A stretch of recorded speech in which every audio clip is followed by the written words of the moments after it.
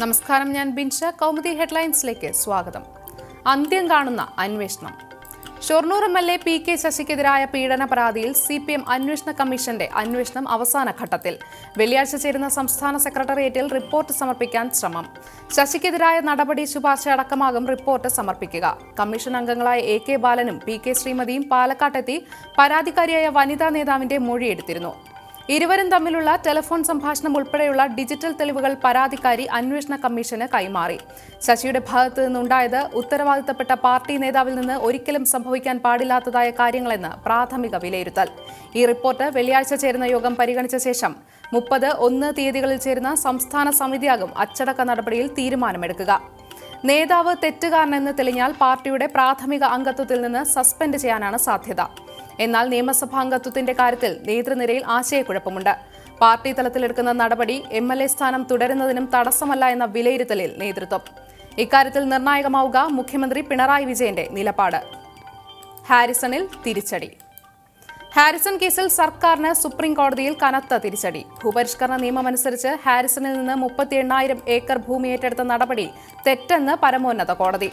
ഭൂമി പിടിച്ചെടുത്ത സർക്കാർ നടപടി ചോദ്യം ചെയ്ത് ഹാരിസൺ സമർപ്പിച്ച ഹർജിയിലെ ഹൈക്കോടതി വിധി സുപ്രീം കോടതി ശരിവെക്കുകയായിരുന്നു. സുപ്രീം കോടതി സർക്കാരിന്റെ ഹർജി തള്ളിയത് കേസിൽ വിശദമായ വാദം പോലും കേൾക്കാതെ. ഭൂപരിഷ്കരണ നിയമപ്രകാരം സർക്കാർ സ്പെഷ്യൽ ഓഫീസറെ വെച്ച് ഭൂമി പിടിച്ചെടുത്ത നടപടി നിലനിൽക്കില്ല എന്ന് കോടതി. ഇക്കാര്യം ചൂണ്ടിക്കാണിച്ച് ഹാരിസൺ മലയാളം പ്ലാന്റേഷൻ സമർപ്പിച്ചിരുന്ന ഹർജിയാണ് നേരത്തെ ഹൈക്കോടതി ശരിവെച്ചിരുന്നത്. ഈ വിധി റദ്ദാക്കണമെന്നായിരുന്നു സംസ്ഥാനത്തിന്റെ ആവശ്യം. ഫ്രാങ്കോയ്ക്കായി പഴുതടച്ച്. കന്യാസ്ത്രീയുടെ പീഡന പരാതിയിൽ മൊഴികളിലെ വൈരുദ്ധ്യങ്ങളിൽ അന്വേഷണം പൂർത്തിയാക്കിയ പ്രത്യേക സംഘം ബിഷപ്പിനെ ചോദ്യം ചെയ്യാനുള്ള ഒരുക്കങ്ങളിൽ. 95 സാക്ഷികളുടെ മൊഴികൾ പരിശോധിച്ച് ചോദ്യാവലി തയ്യാറാക്കുന്നതായി വിവരം. ബിഷപ്പിനെ 3 ദിവസം വരെ ചോദ്യം ചെയ്തേക്കും. ഇതിനായി കോട്ടയത്ത് 3 ഒരുക്കങ്ങൾ നടക്കുന്നതായും റിപ്പോർട്ട്. അതിനിടെ ജലന്ധർ രൂപതയുടെ ചുമതലകളിൽ നിന്ന് മാറി നിൽക്കാൻ അനുമതി തേടി മാർപ്പാപ്പയ്ക്ക് കത്തയച്ച ഫ്രാങ്കോ മുളയ്ക്കൽ. ബിഷപ്പിനെ ചോദ്യം ചെയ്യാൻ അണിയറയിൽ നീക്കങ്ങൾ പുരോഗമിക്കവേ ഫ്രാങ്കോ മുളയ്ക്കലിനെ അറസ്റ്റ് ചെയ്യണമെന്നാവശ്യപ്പെട്ട് നടക്കുന്ന സമരം ഇന്ന് 10ാം ദിവസത്തിലേക്ക്. സമരം കൂടുതൽ ശക്തിപ്പെടുത്താനുള്ള തീരുമാനത്തെ തുടർന്ന് പരാതിക്കാരിയായ കന്യാസ്ത്രീയുടെ കുടുംബാംഗങ്ങളും ഇന്നു മുതൽ നിരാഹാരമിരിക്കും. ജനകീയ സമിതികളുടെ നേതൃത്വത്തിൽ സംസ്ഥാനത്തെ വിവിധ ഇടങ്ങളിലും ഇന്നു മുതൽ സമരമുണ്ടാകുമെന്ന് സേവ് അവർ സിസ്റ്റേഴ്സ് ആക്ഷൻ കൗൺസിൽ. 10ാം ദിവസത്തിലേക്ക് എത്തിയതോടെ സംസ്ഥാനത്തുടനീളം സമരം വ്യാപിപ്പിച്ച് പ്രതിഷേധം ശക്തമാക്കാനൊരുങ്ങുകയാണ് SOS. 9 ദിവസം തുടർച്ചയായി നിരാഹാരമെന്ന സ്റ്റീവ് മാത്യുവിനെ ഇന്നലെ ആശുപത്രിയിലേക്ക് മാറ്റിയിരുന്നു. കുറവിലങ്ങാട് മഠത്തിലെ കന്യാസ്ത്രീകൾക്ക് പുറമെ വിവിധ സാംസ്കാരിക മനുഷ്യാവകാശ പ്രവർത്തകരും കൊച്ചിയിൽ നടക്കുന്ന സമരത്തിൽ ഇന്നും പങ്കെടുക്കും. ഇളവുമായി സംസ്ഥാനങ്ങൾ. ഇന്ധനവില കുതിപ്പിന് കടിഞ്ഞാണിടാതെ കേന്ദ്ര സർക്കാർ കടുംപിടുത്തം തുടരവേ വാറ്റിളവുമായി കൂടുതൽ സംസ്ഥാനങ്ങൾ. രാജസ്ഥാൻ, ബംഗാൾ, ആന്ധ്ര സംസ്ഥാനങ്ങൾക്ക് പിന്നാലെ കർണാടകയും ജനങ്ങൾക്കൊപ്പം. ഈ ആഴ്ച അവസാനത്തോടെ പെട്രോൾ, ഡീസൽ വിലയിൽ 2 രൂപ വീതം കുറവ് വരുത്താൻ കർണാടകത്തിന്റെ തീരുമാനം.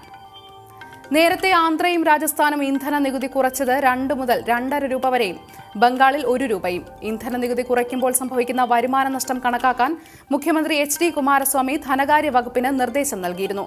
ഇന്ധനങ്ങൾക്ക് മേലുള്ള സംസ്ഥാന നികുതിയിൽ പരമാവധി എത്ര ഇളവ് നൽകാനാകുമെന്ന് അറിയിക്കാനാണ് നിർദ്ദേശം. അതിനിടെ കുതിച്ചുകയറുന്ന പെട്രോൾ വില മുംബൈയിൽ ലിറ്ററിന് 90 രൂപയിലേക്ക്. രാജ്യത്തിന്റെ സാമ്പത്തിക തലസ്ഥാനത്ത് പെട്രോളിന് ഇന്ന് 89.29 രൂപ. ഡൽഹിയിൽ പെട്രോൾ വില 81 രൂപയും 91 പൈസയും. ചെന്നൈയിൽ 85 രൂപ 15 പൈസയും. തിരുവനന്തപുരത്ത് പെട്രോൾ വില ഇന്ന് 85.25 രൂപയിലെത്തിയപ്പോൾ ഡീസലിന് 78.07 രൂപ. കൗമുദി ഹെഡ്ലൈൻസ് സമാപിക്കുന്നു. പ്രധാന വാർത്തകളുമായി 1 മണിക്കൂറിന് ശേഷം സേതുലക്ഷ്മി ചേരും. നമസ്കാരം.